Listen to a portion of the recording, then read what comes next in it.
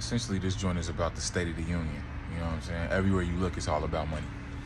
Music journalism, labels, record sales, and acquisition of new artists that they want to put and invest behind in the songs, the lyrics, whether we selling product or ourselves or our image, it's about money. Money is the driving force behind a lot of reasons why people are on certain stages at award shows, why people are on certain radio stations, why people are getting the attention that it's money. You feel me? Like, even myself, niggas wouldn't be investing in me if they didn't feel like I could make them money. You feel me? So, at the root of a lot of what goes on in this industry, it is for the acquisition of money. And so this song is just about that idea, and it's very straightforward about that.